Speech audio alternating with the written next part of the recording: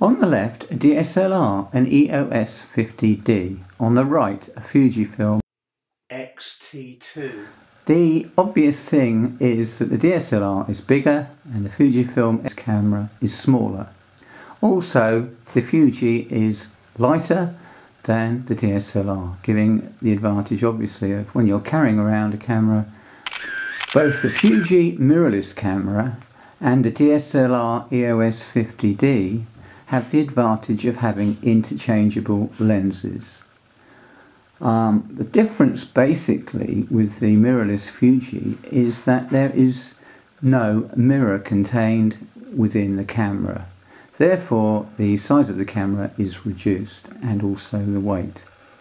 The mirror is used in a DSLR in order to show an image through the viewfinder straight through, or an image from the mirror.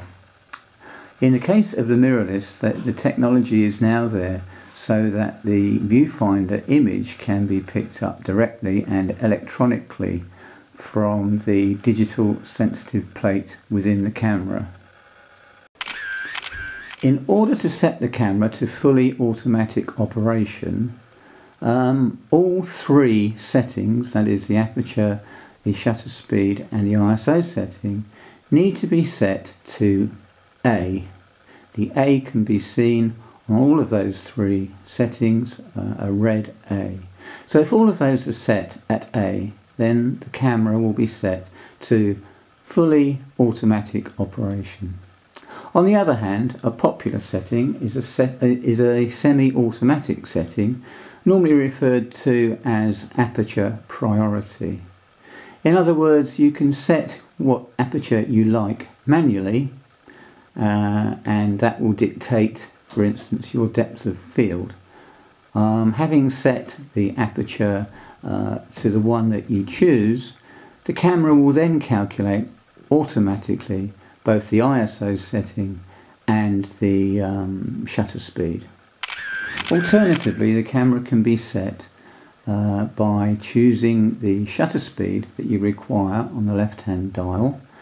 So that will be set to the shutter speed, for instance, 1/200th that you may choose, and then the aperture setting on the lens will be set by the ring to a red A, and similarly the ISO setting will be set to a red A. So you've now set the camera so that you have chosen those two settings, and the camera will automatically calculate a corresponding shutter speed that will give the required light exposure. So you may ask, why have we reverted to the dials and the settings as of old in a way on the top of the camera? This actually makes the camera very intuitive to use, and at your fingertips you have the most important settings that you may wish to select quickly whilst shooting with the camera. And as we've said, that is aperture on the lens, ISO setting on the camera right hand dial, next dial shutter speed, and left hand dial is the exposure variation, all at your fingertips. And it's a very intuitive and easy camera from that respect to use. So here we have it then, a closer view. Now starting on the left, as I previously said, we have this dial for setting the ISO. The ISO, as I've said, being the sensitivity of the digital camera plate to light. So simply by turning the dial you can increase or decrease the ISO setting. The ISO setting has a range of 200 up to 12,800, and is a very effective way of setting the sensitivity with low levels of noise even at high settings of ISO. Another little feature is the fact that you can lock this by pressing the button in the middle, which will actually lock it so that whatever you've set it to cannot be disturbed without releasing the button again. Okay, next up is the shutter speed setting. Again, a very similarly operated dial. The dial can be unlocked by pressing the button, and your shutter speed can be set and selected and then locked in position. Again, on the right hand side is your exposure variation. This is obviously used to vary the lightness or darkness of a particular shot. Here is simply the shutter control of the camera, which is obviously pressed to take a photograph, and the on-off switch is also contained in the same area. As we said, there's an aperture ring on the lens, and there you are. By rotating the ring, you can select whatever aperture setting you require. In this case, we have a 35mm lens on the camera, which is the equivalent of 50mm focal length, as this camera has an ASPC size digital plate. So, selection of your aperture by that ring on the camera.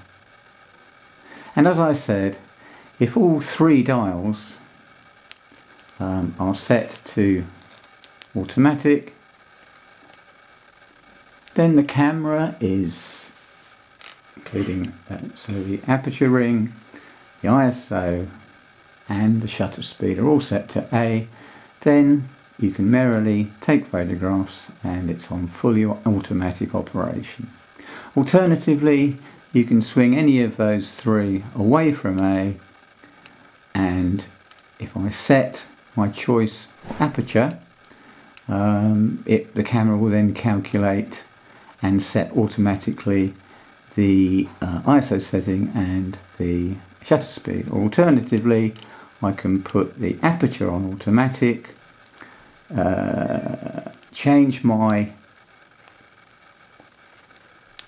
shutter speed to what I desire, for example 1/500th, set the ISO setting to what I wish, and the camera will then automatically set an aperture setting for me depending on the lighting conditions. So whichever of those three things is set to an A, this will mean that the camera will automatically set those for you. Obviously, the camera can be used in fully manual operation, which would mean that all three of those settings would be selected by the user. Another feature of this camera is the LCD screen that can be used to view the photographs. The camera is switched on, obviously, and the button there is pressed to view. Then you will be able to see a photograph that you have taken on the LCD screen. Now, a very good feature of this screen is the fact that it's movable. So by pressing and lifting, you can set different angles for taking high or low shots depending on what you are shooting.